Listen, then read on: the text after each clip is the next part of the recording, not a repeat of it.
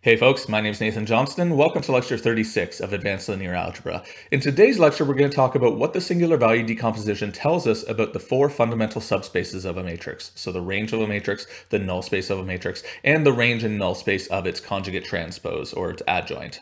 Okay, so the setup here is think back to this example that we had at the end of the previous lecture. We had this 3x3 matrix, we computed its singular value decomposition, and then we talked about it geometrically, and we said that sort of the singular value decomposition, it tells us that it turns this unit sphere here into this two-dimensional ellipse living in three-dimensional space. Okay, well, you can think about this as corresponding to the fact that the matrix, its range is two-dimensional, right? Remember, the range is the set of all output vectors. So the range of this matrix, well, it's this ellipse, it's the span of this ellipse, actually. It's the entire plane going in the direction of this ellipse. Whatever plane that ellipse lives on, that's the range of the matrix. Okay? In other words, it corresponds to the fact that the matrix has rank 2. Okay, so the fact that there are just two non-zero singular values here, right? The sigma 1 told me the longest axis length, and then sigma 2 told me the shortest axis length. The fact that there are just two non-zero singular values, that corresponds to the fact that the matrix has rank 2. And that's true in general. However many non-zero singular values you have, that's going to be the rank of the matrix. Okay, so the singular values, they tell you how big the range is, basically. Well, if you go one step further and you actually look at the singular vectors as well, in other words, the columns of the unitary matrices U and V in the singular value decomposition, those tell you not just how big the range is, but also where it's pointing. Okay, so here's sort of the setup here. For this previous example, still 3x3 matrix that we were talking about, if we look at the first two columns of the unitary matrix U, so if we look at, we'll call them U1 and U2. Okay, well, it turns out those are the vectors that point in these directions here. U1, it's a unit vector pointing down in this direction here, and U2 is a unit vector pointing in that direction.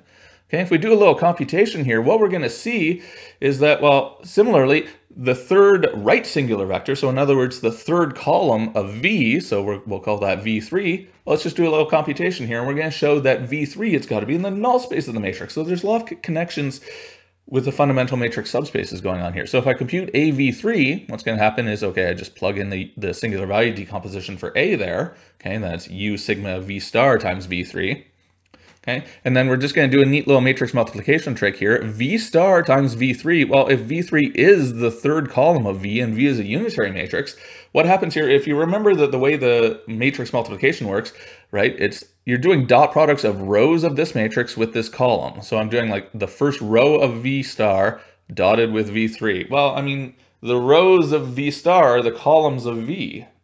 Okay, so I'm doing the first column V1 dotted with V3, but those are orthogonal to each other because they're columns of a unitary matrix. Okay, so the first entry of this product here is going to be 0. Similarly for the second entry, it's going to be V2 dotted with V3. So that'll get me a 0 in the second entry of this product. But then in the third and final entry of this product, I'll just get 1 because it's going to be V3 dotted with V3. So I end up getting the column vector E3 when I do this matrix vector product over here because I get 0, 0, 1. Oh, that's the third standard basis vector, E3. Okay, so that's just a little weird matrix multiplication trick. And then from here, I just remember that, hey, sigma is diagonal. So if I do this matrix vector product, it's diagonal matrix times E3, well, I just pick up the third diagonal entry out of sigma. Okay, so I get what we call sigma 3, the third singular value. But I mean, in this example, it's a 3x3 matrix. Its third singular value was 0. So this is just 0 times E3 and the entire product just becomes 0 after that point. Okay, so in particular, V3 here, if A times V3 equals the 0 vector, that means that V3 is in the null space of A. Okay, so all of this is just to give you a little bit of a flavor of what's going on here. Okay, the columns of U tell you something about the range of the matrix, and the columns of V tell you something about the null space of a matrix.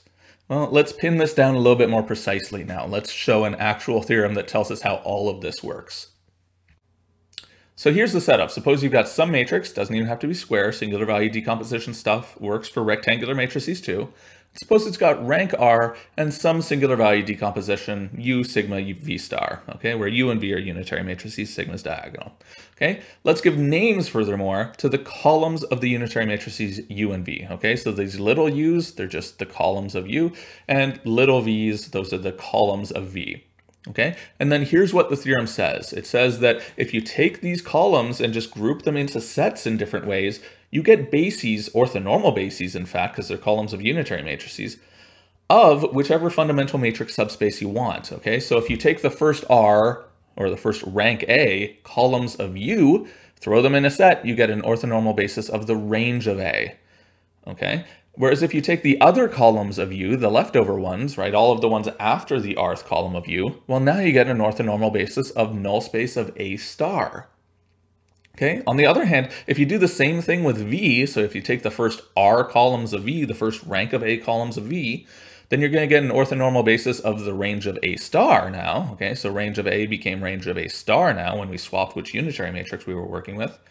And then instead, if you take the leftover columns of V, so, you know, all of the columns of V after the rth one, then now you're going to get an orthonormal basis of the null space of A. Okay, so if you just carefully choose which columns you're looking at from whichever unitary matrix, then you get an orthonormal basis of whichever fundamental matrix subspace you want.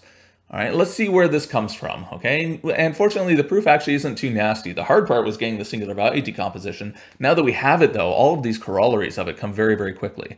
So let's see, in particular, we're going to prove parts A and D of this theorem, okay? We're going to prove parts A and D. Parts B and C are similarly, you can try on your own, okay? I'll give you a rough guideline of how to do that. Okay, and the trick here is we're going to compute A times Vj. And sort of the idea of why we would want to do this is we know that in the singular value decomposition of A, we've got this V star over on the right here. So this product here, it's going to simplify down similar to how it's simplified down, up on the previous page. We just did this trick. Okay, if I do A times Vj, well, that's U sigma V star times Vj. I just plugged in the singular value decomposition there. And this V star times Vj, that just becomes Ej, the jth standard basis vector, the vector with zeros everywhere except a 1 in the jth entry, using the exact same trick that we talked about up above when we had E3 pop up in a calculation. Okay, and now we've got diagonal matrix times the standard basis vector. That just becomes sigma j times Ej, right? I mean, Ej is an eigenvector of a diagonal matrix with the corresponding diagonal entry as its eigenvalue. So it's just the same as a scalar multiplication there.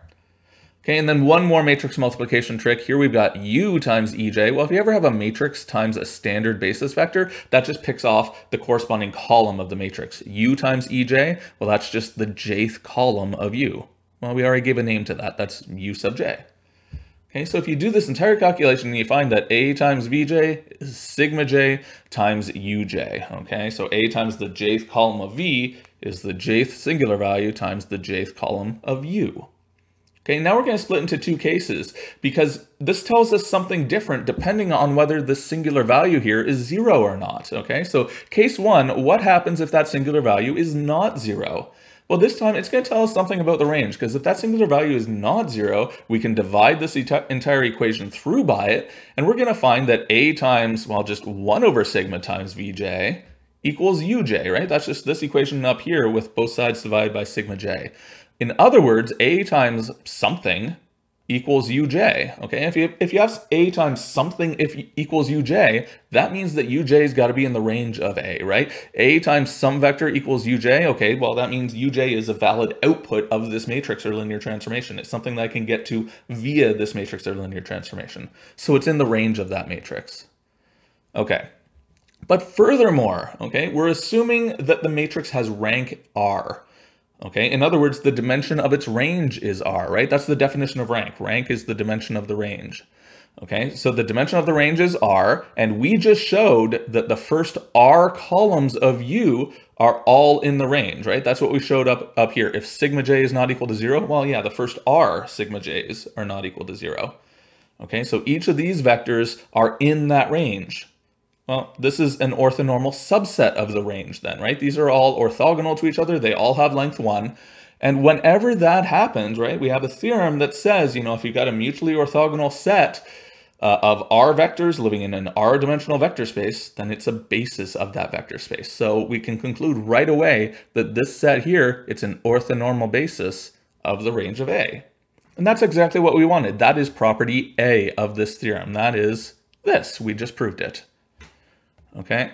On the other hand, so that's what we get if sigma j is not equal to 0. On the other hand, if sigma j equals 0, okay, then what happens? Then A times V equals 0. Where did this come from? This just comes from, again, this first equation. We compute A times Vj equals sigma j times Uj. Okay, but now we're assuming that sigma j equals 0. So this right-hand side is just the 0 vector. So that's all that happened. Okay, so A times Bj equals the 0 vector. In other words, V is in the null space of A, right? That's exactly what the null space means. It's the set of vectors that get mapped to the 0 vector. So Vj is in the null space of A. And now it's just a very similar argument to what we did up above. Now we just do a dimension counting sort of thing. What is the dimension of the null space? Well, we know from the rank nullity theorem, this was the theorem from the previous course, the dimension of the range of a matrix plus the dimension of its null space, those add up to however many columns the matrix has. Okay, in other words, the rank of a matrix plus the nullity of a matrix equals, n, the number of columns. So if we're assuming that this matrix has rank R, then the null space has to have dimension n minus R. In other words, the nullity is n minus R. Okay, and well, here is a collection of n minus R vectors. They're all orthogonal to each other because, again, they're columns of a unitary matrix, and they're all unit vectors. So we can conclude right away, because they're all orthogonal and there's the right number of them, yeah, it's an orthonormal basis of the null space. And that's exactly what we wanted for part D. This conclusion here is exactly part D of the theorem. Okay, so that's what we proved now. Okay, so we proved parts A and D, and parts B and C, they're very, very similar. It's the same calculation. You just do all of these calculations with A star times columns of U instead of A times columns of V. Okay, so you can try that on your own if you want, okay, but it's the same procedure. All right, so that's our big beast of a theorem for today's class, and there's one really quick and really nice corollary of this. We're not actually even going to do a formal proof of this. It just follows almost immediately. Let's look at this really carefully. Let's look at properties A and B together, and let's look at properties C and D together, okay? Because these actually, if you look at them sort of grouped like this, you can learn something really important about a matrix. Here we have columns from a unitary matrix, and here we have other columns from a unitary matrix, the same unitary matrix, right? Okay, each of the columns in this set are orthogonal to the columns in this set. Okay, so in particular, if you take any linear combination of these guys, you're going to get something that's orthogonal to any linear combination of these guys. So what that tells you is anything in the range of A is going to be orthogonal to anything in the null space of A star. And that's what the first half of our corollary is going to be. Okay, this corollary says if you've got any matrix, well, then we say range of A is orthogonal to the null space of A star. And what that means is that if you pick any vector in here and any vector in here, yeah, they're going to be orthogonal to each other. Okay. Similarly, for the other two fundamental subspaces, right? If we focus on properties C and D now, again, this set, these are columns from the unitary matrix V. And this set, these are other columns from the unitary matrix V. Okay, because it's a unitary matrix, all of its columns are orthogonal to each other. So every linear combination of these guys is orthogonal to every linear combination of these guys. So everything in range of A star is orthogonal to everything in null space of A. Okay, so we say that the null space of A is orthogonal to the range of A star. And again, what that means, what we mean by subspaces being orthogonal to each other is we mean that every vector in one of those subspaces is orthogonal to every vector in the other space. Okay, so everything in the range of A is orthogonal to everything in the null space of A star, and everything in the range of A star is orthogonal to everything in the null space of A. Okay, so again, that gives you sort of a nice geometric way of thinking about these fundamental matrix subspaces. Okay, so let's do an actual computational example to try to sort of pin this all down in our head, okay? What we're going to do is we're going to work with this matrix here. We're going to construct a singular value decomposition of it, and we're going to use that singular value decomposition to construct orthonormal bases of all of the four fundamental subspaces of A. And actually, maybe before I do this example, I will remind you that we learned in the previous course how to find bases of the four fundamental subspaces. So in a sense, this is nothing new. Okay, we already knew how to find bases of these four fundamental subspaces. And if we wanted to, we could just apply Gram-Schmidt to those bases that we find, and we would get an orthonormal basis of each of the fundamental subspaces. The point of doing it this way, though, is it just gives us one method of finding all four bases at once, and furthermore, they're just automatically orthonormal. We don't have to do this extra step of applying Gram-Schmidt. And furthermore, the singular value decomposition, it's useful for a lot more than just this. So oftentimes what it's really good to do, it's just, you've got a matrix and you want to do some stuff with it. Well, just you start off, you find the singular value decomposition, And then everything else becomes really easy. If after the fact you want to find orthonormal bases of the fundamental subspaces, you can do it just by looking at things. You don't have to calculate anymore. And there's lots of other nice stuff that you can do as well. In a sense, doing a singular value decomposition, it unlocks the matrix and makes every calculation you want to do with it very, very easy. All right, so let's use this method to find orthonormal bases of the four fundamental subspaces. All right, so step one, do eigenstuff for either A star A or AA star. Okay, so here I've opted to use AA star, and the reason for this is just that this is a 3x3 matrix, right? AA star is 3x3, whereas if I worked with A star A, it would be a 4x4 matrix. So it would just make the calculations a little bit harder to do. So I'm going to do the 3x3 one instead. Okay.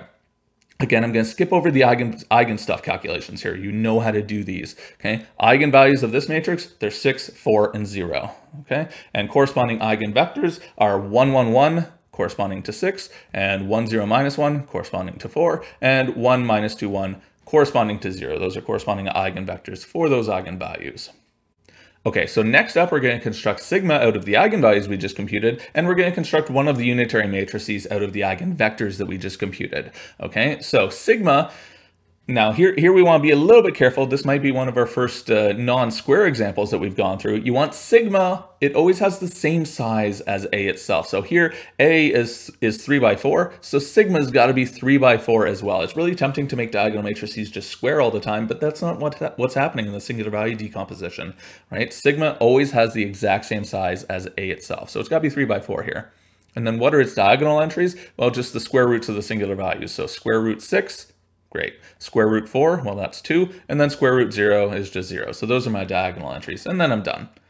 All right, so that's sigma. Now I construct one of the unitary matrices. And here I'm going to do something that's going to throw you a little bit. I construct the unitary matrix U here, not V. In the previous examples, we constructed V out of these eigenvectors. And the reason that it's different is I'm using AA star in this calculation, not A star A. If I constructed eigenvectors of A star A, I would construct V.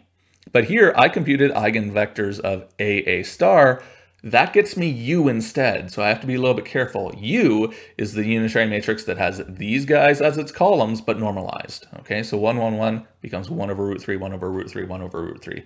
1, 0, minus 1 becomes, well, same thing over root 2, and this third eigenvector becomes the same thing, but over root 6. Okay, so, but that's U, not V. And you can make sure that this makes sense just by double checking the dimensions in the singular value decomposition. Because this is a 3x4 matrix, the left unitary is going to be 3x3. The right unitary actually has to be 4x4. So if you throw these columns into V, you're going to find your matrix multiplications don't even make sense at the end of the calculation.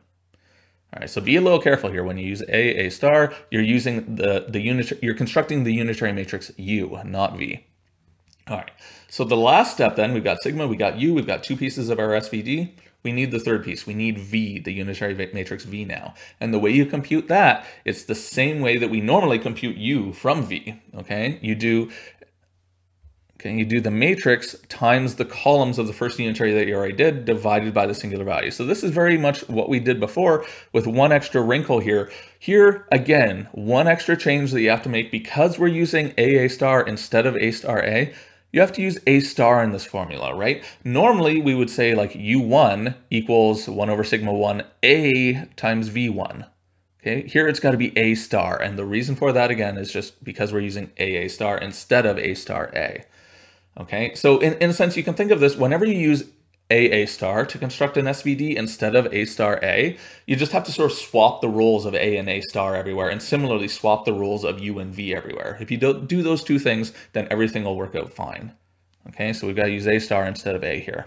All right, but now it's just a matrix vector multiplication. So you just plop in A star, there it is, it's the conjugate transpose of the matrix A that we had up above. 1 over root 6, well, that's just because sigma 1 is root 6. Okay, and here is U1, it's the first column of U. And you just do that matrix vector multiplication. You end up getting 1 over root 2 times 0, 1, 1, 0. Okay, so that's our first column of V, the first column of the unitary matrix V. Second column, you do the same thing. You just increase all the subscripts to 2's now. Okay, and you just plop everything in. Here's A, and 1 over sigma 2, right? Sigma 2 is 2, so it's 1/2 here. And then here's the second column of U, just got plopped in there. Okay, and you do that matrix vector multiplication. This time you get 1 over root 2 times 1, 0, 0, minus 1. And one thing to note before we go forward, again, these two vectors here, they both have length 1. And again, that better happen or something's gone haywire. Okay, if you get something that doesn't have length 1, then it can't be a column of a unitary matrix. So something's gone haywire. These have got to be columns of the unitary matrix V. All right, so that does it for non-zero singular values. We found the first two columns of V via the non-zero singular values, but then the only other singular value, sigma 3, was 0. Okay, so the remaining columns of V don't matter. They can be whatever you want them to be, as long as the matrix is still unitary. Okay, so as long as those two extra columns that we have to construct, they've got to be orthogonal to these two columns that we just constructed, these two columns here, and they've also got to have length 1.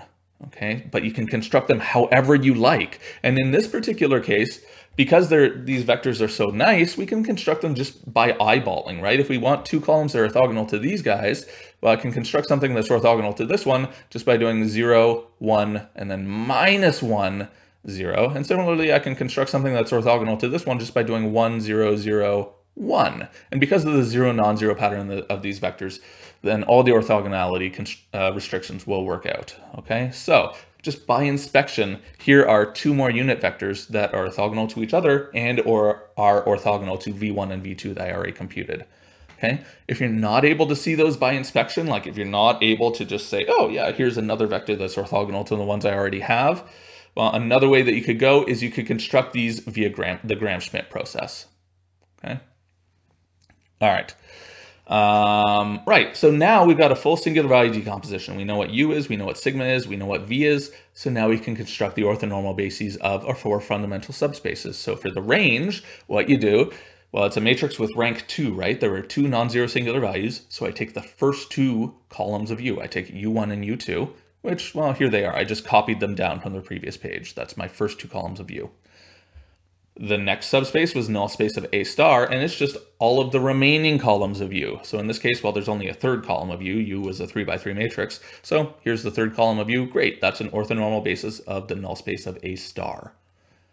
Okay, now we go to part C of that theorem, orthonormal basis of the range of A star. Well, range of A star is also two-dimensional, right? Remember, we have a theorem from the previous class that says that the rank of A is always the same as the rank of A star. So these two subspaces, range of A and range of A star, they have the same dimension.